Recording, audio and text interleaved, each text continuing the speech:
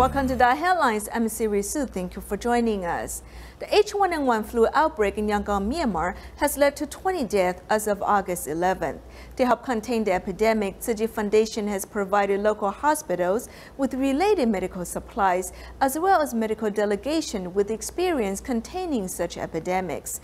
Let's take a look at how the medical delegation helped local authorities work to contain the flu outbreak in Myanmar. Upon their arrival in Yangon, the medical delegation goes to North or Kalapa General Hospital.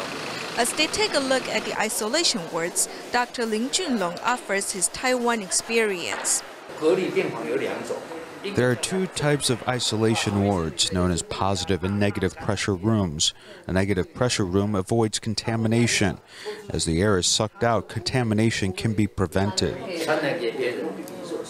Then the medical delegation also visits the University of Medicine 1 and the University of Medicine 2.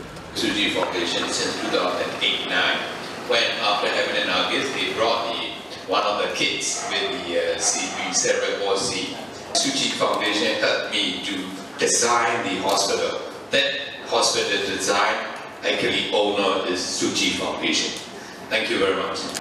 As Dr. Ling Junlong talks about the development of Tzu Chi's medical mission, both in and out of Taiwan, the medical professors in Myanmar look forward to working with Tzu Chi. With Tzu Chi's help, it looks like Myanmar is now able to contain the flu epidemic. I hope Tzu Chi can also help our medical school students organize medical teams so the medical development here can be more complete. On their second day in Myanmar, the Tzu Chi medical delegation visits 3 public hospitals, and they've noticed that the environment is similar to that of Taiwan in the early years. With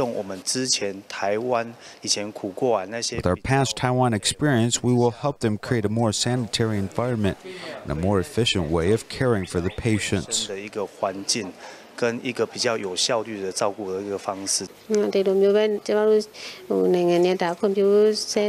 Chi has lent a helping hand as we lack certain medical experience.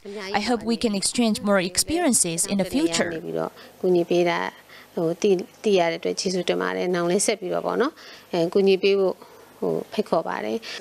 As medical professionals exchange their experiences, Burmese doctors will be more confident in containing the flu outbreak.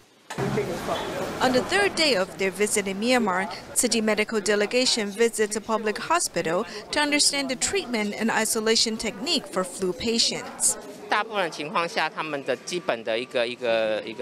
basic workflow is fine. However, maybe because of their lack of resources and medical professionals, there are still some details which are not perfect. Health officials say Myanmar's biggest problem is the lack of medical resources as well as experience containing epidemics. During the visit, the medical delegation and the local doctors keep exchanging their experiences. Although Myanmar is far from us, thanks to Tzu Chi, we are able to care for them with timely assistance so the epidemic can be contained. I believe that is everyone's wish. Medical supplies from Taiwan and Malaysia have also been delivered to Myanmar. At the handover ceremony, health officials expressed their gratitude on behalf of the Burmese government. I appreciate very much for your support, and indeed the support you have provided us is provided in the very right time, the H1N1 infection and the PPE. So we have a PPE, but some of the foods that they are not in the good stock. Very big in number, so that As Tzu Chi joins hands with the Burmese officials, everyone is working with one heart to quickly contain the flu epidemic.